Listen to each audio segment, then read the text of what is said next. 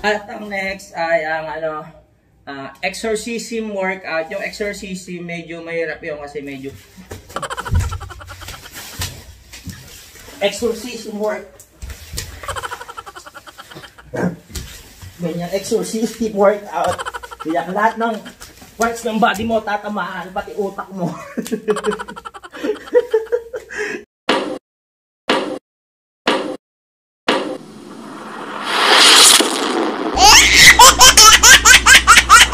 Alright mga kapanalig, good morning at welcome na naman sa aking panibagong vlog. Yan, sabi ko sa inyo, magde-daily vlog tayo. At ngayong umaga, naisip ko na turuan kayo ng mga basic workout. Yan, para sa mga beginners pa lang, di ba? Siyempre ngayon sa panahon ngayon, kailangan natin magpapawis. Siyempre lagi lang tayo nasa bahay, puro tayo kain, tulog. Hindi, wala tayong exercise. So, kailangan natin magkaroon ng exercise para lumakas yung immune system natin at hindi tayo tabla ng sakit.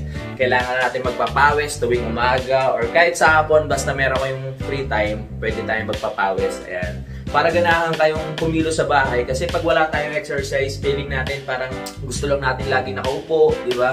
Parang nakakatamad gumalaw. Ayan. So, ngayong umaga, tuturuan ko kayo ng mga basic workout. Ayan. So, ang kailangan lang natin ngayon, syempre, ang ginagawa ko para pagpawisan ako, yung technique ko, pupunta ako dito sa taas, sa loob ng kwarto, tapos sinasara ko lahat ng bintana para yung hangin hindi gano'ng pumasok. Tapos talagang pagpapawisan ka kasi kulob na kulob. Tulad ngayon, pawis na ako. Pero para pagpawisan tayo ng gusto, ito ang diskarte ko. Meron akong sinusuot. Ito siya. Wow! Ayan. So, nagkasuot ako ng kapote. Yung suot ko, talagang normal na kapote to. Pero meron talagang nabibili na sauna suit. Yan, mabibili nyo sa Ace Hardware o kung saan man dyan sa mall. Basta, dyan lang yan. At syempre, bago tayo mag-umpisa sa workout, kailangan natin pang stretching. Napakahalaga ng stretching. Yan. Alam nyo ba kung bakit? Para hindi mabigla yung katawan natin pag nag-workout tayo. Syempre, kailangan natin ng magbanat-banat konti, di ba?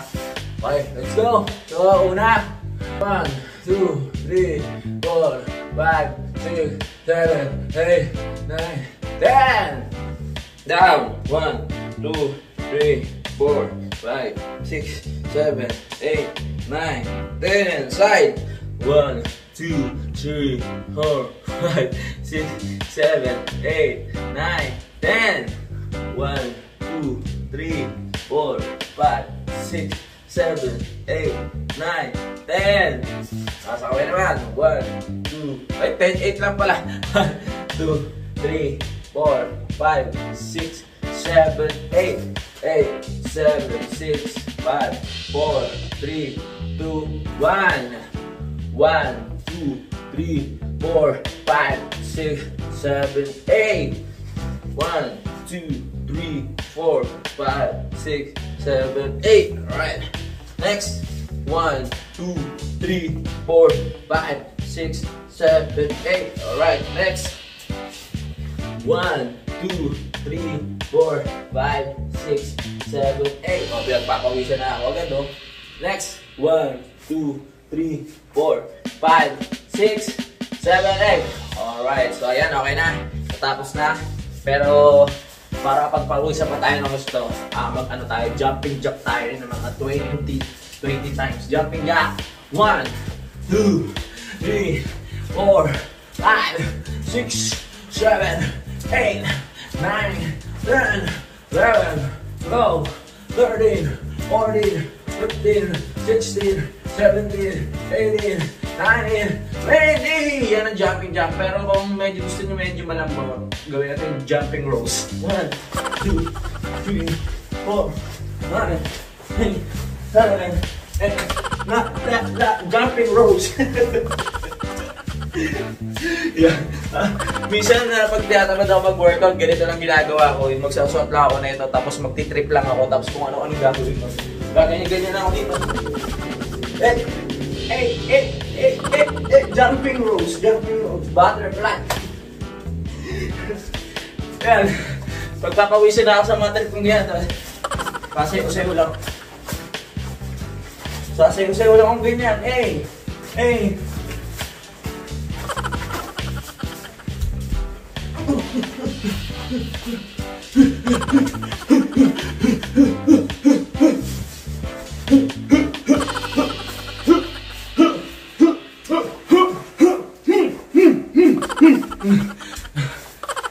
Pagod na ako.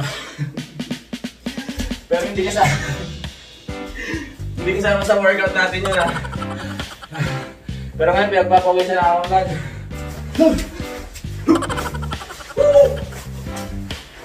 One, two,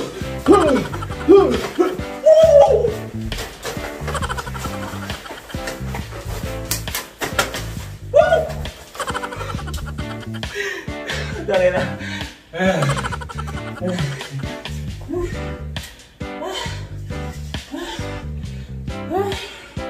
Oh. Okay na yun? Tama na yun? Next time na tayo.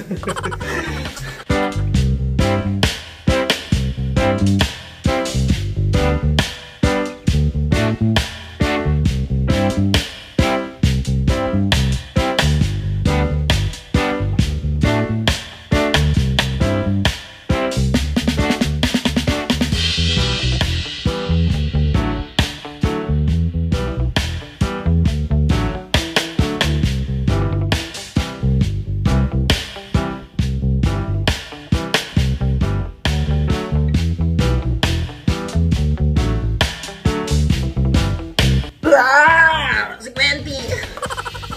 Si Quenty ako. 50! Ngayon mga kapanalig, tuturuan ko yun ng mga ibang basic workout na hindi pa nadidiscover kasi ako lang yung ako pa lang yung nakagawa.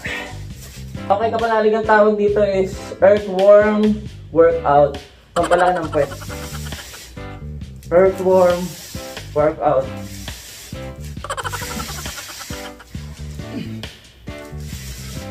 Earthworm workout. Tapos babalik ka. Earthworm. Ganyan, no? Tapos pag pinakombine yung earthworm tsaka butterfly workout, ganyan. Butterfly. Halo-halo yan eh. Ito yung butterfly, ito yung worm. So, butterfly, earthworm, out. Tapos, meron naman tayong dog style workout. Ang dog style workout, ganito naman.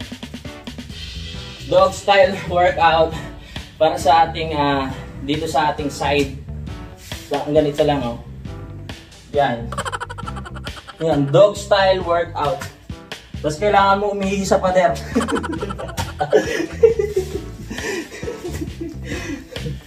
Tapos, ito ang tinatawag na planking. Ito ang tinatawag na planking. Yan. Tapos, matigas yan. Ito naman ang pagkatalikod. Ito tinatawag na plank wing. Yan. Plank wing yan. Ito tinatawag na plank wing kasi nakahiga. Kasi pag wing yan, lagi nakahiga lang yan. Tapos, ang planking, nakadapa. Ayan, nakadapa. Yan. Tapos ang planking, gagamitan ng earthworm workout pag so, ang tuturo ko sa inyo. At ang next ay ang exorcism workout. Yung exorcism medyo mahirap yun kasi medyo exorcism work. Ganyan, exorcism workout. Kaya lahat ng parts ng body mo tatamaan, pati utak mo. At mga kapanalig, ito naman yung tinatawag na workout na hindi ka pinayagan ng mama mo gumala workout. Ganito.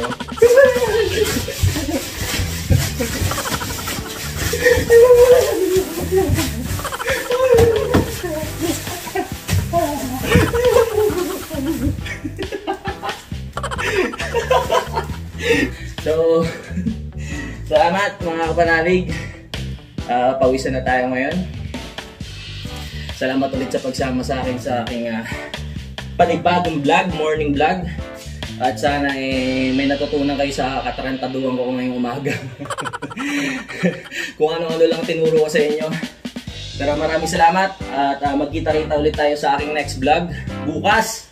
or mamaya, di ba? Pag ginanahan na naman tayo. Maraming salamat at lagi tayo mag-iingat, stay safe. Pag kailangan nasa loob lang ng bahay, pero pag kailangan lumabas, magmask tayo at social distancing at lagi maghugas ng kamay. I love you all mga kapanalig. I love you. Mwah, mwah. Cute, cute.